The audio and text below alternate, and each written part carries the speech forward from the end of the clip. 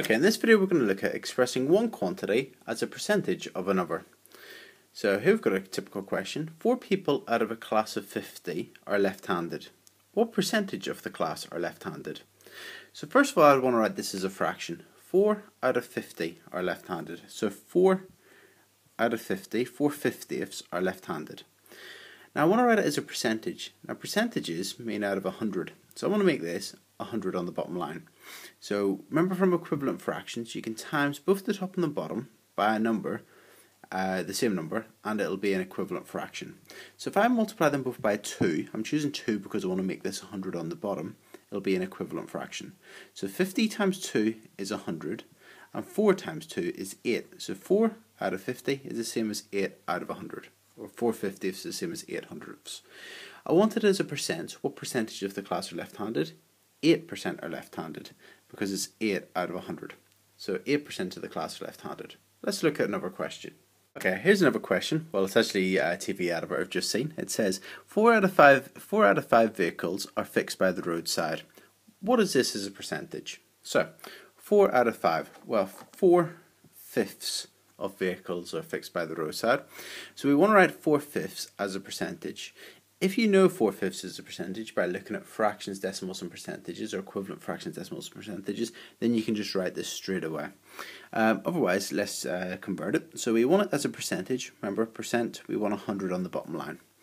So to get 4/5, we want to get the 5 to become 100. So we would multiply 5 by 20 to make it 100, because 5 times 20 is 100. So we need to multiply the top of the fraction by 20 as well. So 20 times 4 is 80. So this would be 80 out of 100, so that would be 80%.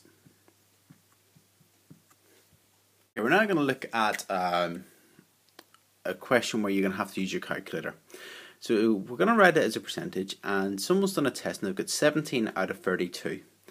Now, the numbers I've chosen before were nice and easy because I chose 50, which is a factor of 100. We just doubled the fraction to get it out of 100.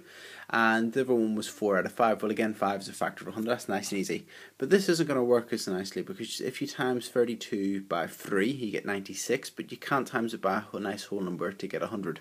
So let's use our calculator. So let's first of all write it as a fraction. 17 out of 32. That's 17 out of 32. So we've got a fraction. I want to change our fraction into a percentage.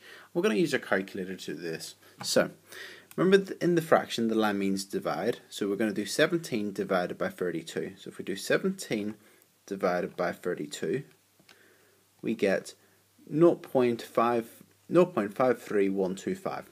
so that as a decimal is 0.53125, but we want it as a percentage, so we want to change our decimal to a percentage. To do that, you times by 100, so we're just going to times by 100, and we get 53.125%.